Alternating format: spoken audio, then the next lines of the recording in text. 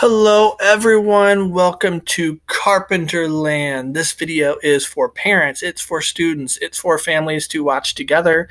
It is to give you a little bit of background on me and to provide you some information on what the classroom will look like. Some news off the top, we do have back to school night on Monday the 12th from 4 to 6 p.m. and followed immediately outside by an ice cream social. I hope to see everyone there. I realize it can be difficult for everyone to attend, so if you can't make it, I totally understand. I look forward to meeting your students on Tuesday.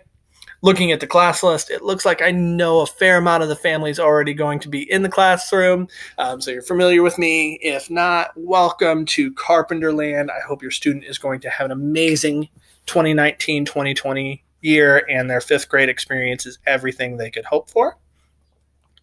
A little bit about me. This is my seventh year at Boyd. All 7 years have been at fifth grade at the Alpha level. When I was going to school at IPFW, studying elementary school education, I interned at Boyd in the fifth grade, and I fell in love, and I feel very lucky that I'm here. So you can see I graduated from IPFW in 2013. I had spent 10 years doing mortgages beforehand.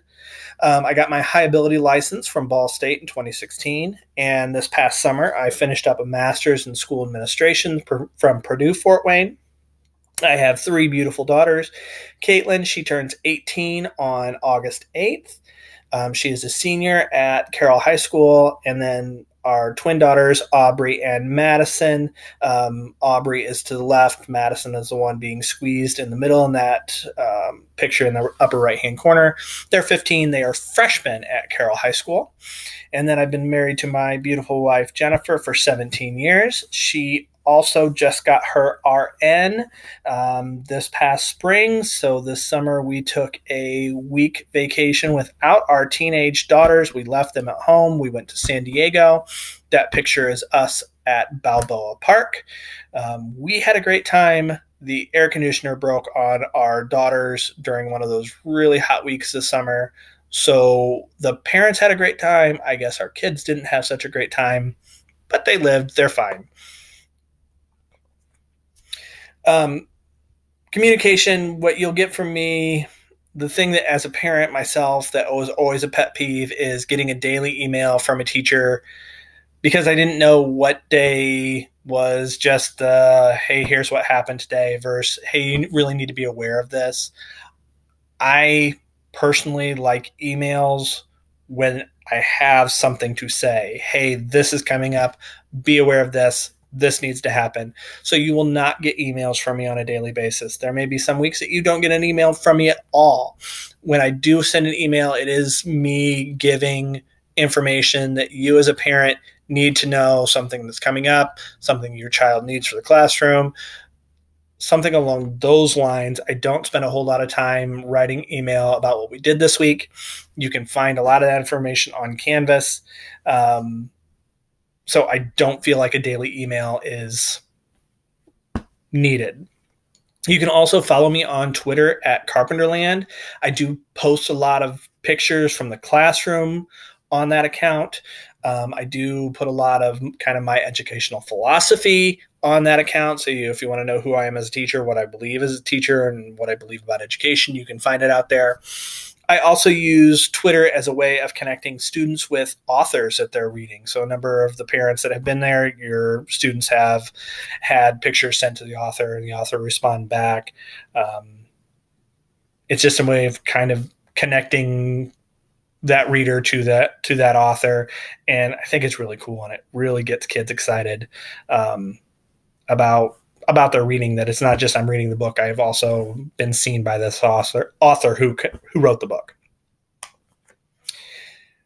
My wife asked that I write this in a kind of an apology, since this is a week from back to school night. I know a lot of you have already gone back to school shopping, or you've ordered those supplies previously, but I just don't have any more room for new Kleenex or tissues and plastic baggies in the classroom. I have cabinets full of this stuff. So if you have this material and you're like, Mr. Carpenter, I really wish you would have let me know beforehand. I apologize. I do have a suggestion. We do have a new music teacher and a new art teacher this year. Those classrooms don't have class lists, so they are always in need of tissues and plastic baggies. I would give them to their tissues to maybe one teacher. Plastic baggies probably more for the art teacher than for the music teacher, but I don't know.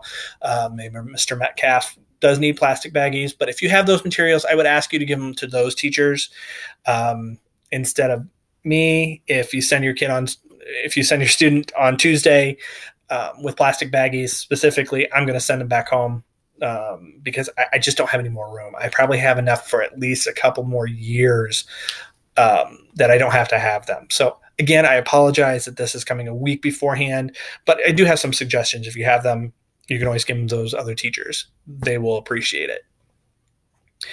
I am a Mastery Learning classroom.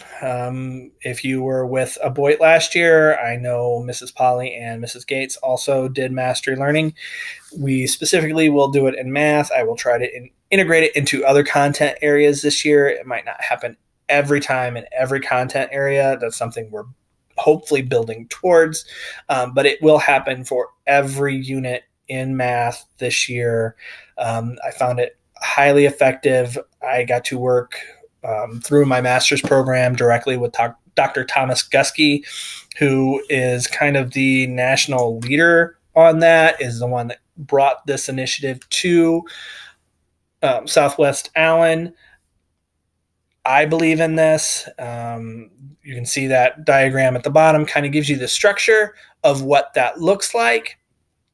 If you have any questions, you can let me know. But really the focus is we're focusing on the learning and not so much the grade that gets put on the paper at the end. You'll see that. I'll explain it a little bit further to your students when they get there. But really it's more of let's learn the material instead of focusing on what grade we get on the material at the end. I know I get questions about homework. I don't provide much homework. You can see to the right there, this is from Ditch Homework book, that there's a number of reasons that I don't do homework for fifth grade. The research at best for homework at the elementary school level doesn't show much positive benefit at all. In fact, most of the research shows that it has negative outcomes. If you're wanting your student to do work at home, once I get a chance to know them a little bit, I can give you some suggestions. I can always suggest reading and writing at home on their own is very beneficial, and letting them do that on their own is much better than me giving a specific homework and them completing it. I know they get homework in middle school. It's going to be an adjustment whether I give homework or not, because I just, even as an elementary school teacher, I can't give that much homework. And so I just don't believe in it. I remember my own examples of growing up. So I don't give much. Doesn't mean I don't give any, but I don't give much homework. Other things you need to be aware of that we do this year is we do JA BizTown. Basically, your students are given a job for a day, and they have to go through a complete work day with tasks and things that they have to complete. It's one of the best days of the entire school year. They love it. We do throw parties. I use Sign Up Genius when it comes time for those parties. I will do one at Halloween. We will do a winter party, and then we will do Pi Day instead of Valentine's Day. So there's that. And then we also have the fifth grade musical. We will send more information when that becomes available to you. We will also have a field trip. At this point, we have it finalized as a fifth grade group. We've had some changes in our staff as well, so we will get that information home as soon as possible. Very likely we will be doing the trip to Toledo, what we've done the last couple of years, which has been very beneficial. One other thing that if you've had me before that you're not seeing on this is We the People. Last year, Mrs. K and I were the only two teachers in the entire area that participated in the program. It's kind of hard to say that we're going to continue in that program when there's only two teachers in the same building that are doing it. Your students have other opportunities with middle school and high school to take part in the We the People program. That's a little bit more robust.